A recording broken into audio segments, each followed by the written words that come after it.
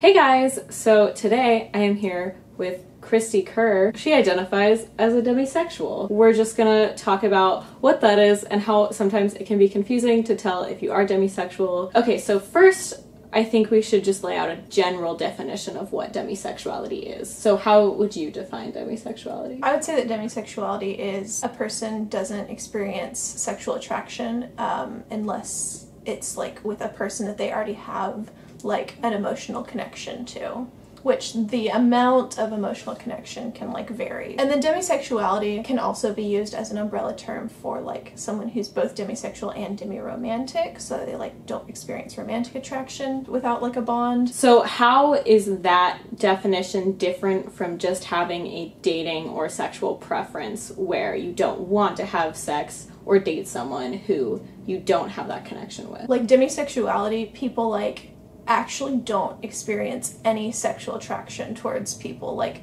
people who just, you know, they like might be like dating someone but don't want to have sex for a while. If they're not demisexual, they could be experiencing like sexual attraction towards that person and just choosing not to act on it. But a demisexual person would not have that sexual attraction at all until a point. Potentially. So is it not even a question in your mind of whether or not you would date someone until you experience that bond? Like you don't even think about dating or having sex with that person? As far as dating goes, there's been a part of me that's kind of like wanted to explore more casual dating at times. Like I've only ever dated people who I was like close friends with first. Same. There's a part of me that's kind of curious about more casual dating, but it never enough to have actually done it.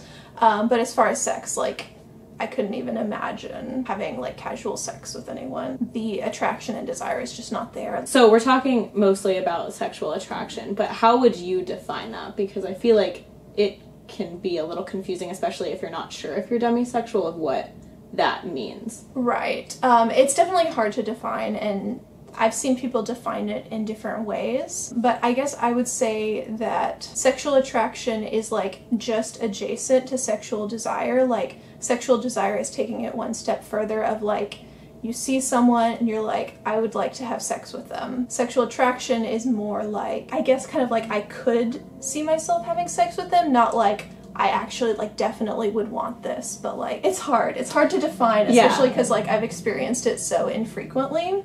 I know it when I have it though, which is a big sign of like demisexuality or asexuality. Is if you're not sure if you experienced it, a lot of times that means that you haven't. A lot of times you'll know it when it happens. Because I was watching a video that Elena Fender and Chandler Wilson did together, and Chandler identifies as asexual, like on the A spectrum, and Elena identifies as allosexual, which means like you do experience sexual attraction without that emotional bond necessarily. Chandler asked her, so you just see people walking down the street and you think, yeah, I would have sex with that person?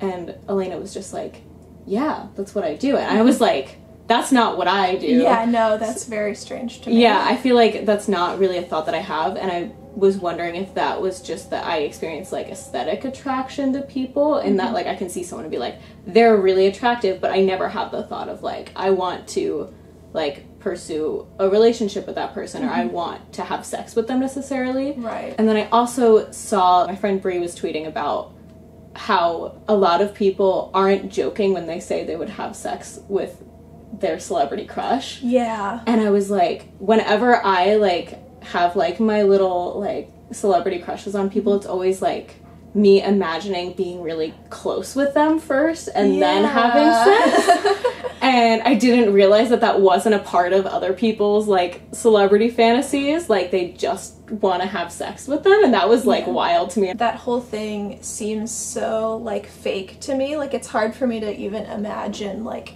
you know, having sexual attraction to someone on the street. That for a while I kind of was like confused about my demisexuality, just because it seemed like everyone would be demisexual, because like this doesn't happen, right? Like people aren't just sexually attracted to people, but they are. I didn't even think that the way I experienced attraction to people was different from other people until I learned about demisexuality, and I was like, wait, not everyone feels that way? It's different than having just a sexuality label where you're like gay or bi or pan. Why do you feel it's important for you to identify as demisexual? Part of it is just because like the second I saw the word, I was like, that's me. It clicked instantly, which isn't the case for a lot of people. I felt such a strong connection with it immediately, but I also, to a certain extent, like, identify as demisexual and talk about it, like, to help other people who, like, could be struggling with their sexuality. Like, that's the main reason that I talk about it on YouTube a lot, is because I know that there are people who don't know what this is and who could, like, really benefit from it. So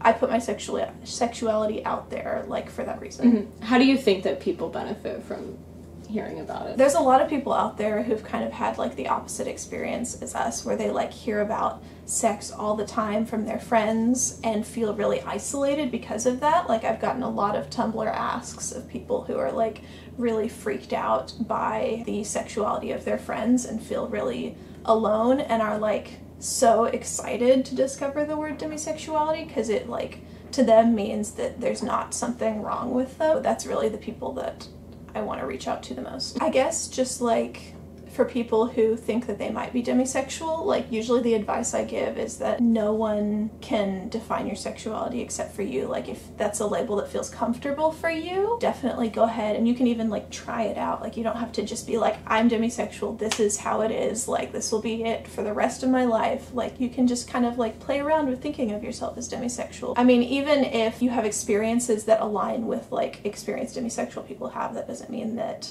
you have to label yourself if that's not what you're comfortable with. Okay, so now you know a little bit more about demisexuality if you were confused or just hadn't heard of it before. And Christi talks a lot about it on her channel, so you can go watch her if you want some more information or if you just want to follow a really cool person on YouTube. And I'll link all of her stuff in the description, and we will also be doing a video on her channel if you want to go watch that. Bye! I don't know how to end it. Go away. I'm here to confirm that people do look at celebrities or, like, people on the street and feel sexual attraction to them. That's real. Hi. We have a real allosexual here. Token allo is here.